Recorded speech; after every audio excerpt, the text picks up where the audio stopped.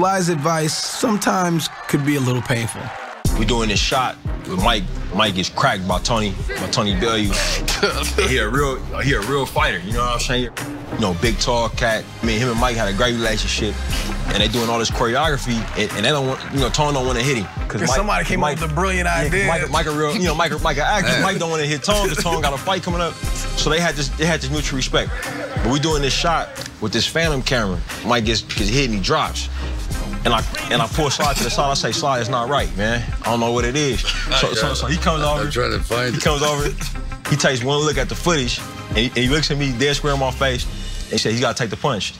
You got to take the punch. And I say, I got it. And I say, Sly, you can tell him that. I can't tell him that. You know what I mean? I can't, as a director. You can't be in a Rocky movie unless you take a punch. Grin on his face. He was so happy. Everybody Dolph got hit. I said, how can you live with yourself? Here you go.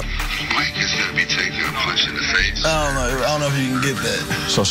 And I'm happy about that because this is your initiation in the world of Rocky. So. He said Mike's gonna be taking a punch, and this is his initiation into the world of Rocky. My favorite movie is Dead Man Walking. I just happen to have the star of the sequel, Dead Man Walking, twice. Look, man, I can't talk about blood in my mouth. Dead Man punching. And then the punch Oh yeah. Don't hit him too hard, just enough to knock him out. And action. Yeah, he said it was like at 20%. Yeah, all right. That was a solid 40. That was a solid 40, bro. I felt like I was in a car accident for 3 days. It was, like, my neck was so sore after that. Yeah. Well, the first time, the punch, we didn't even get it. Because his hand was in the way, so I had to do it twice. That's the real one. Yeah, that's the one that's in the movie. Yeah. I said, don't hit him too hard, but knock him out a little bit. just a little. Because I tell you, I know what it's like to get buzzed. It doesn't take much, especially when you're standing there. And it's a guy who makes a living punching people in the face. It's not like a bookkeeper or a donut maker or a dog walker. This is a guy who gets up in the morning and smashes things. And he's been doing it for 17 years. So what... I knew when Tony moved his hip like that, with good night, that's it.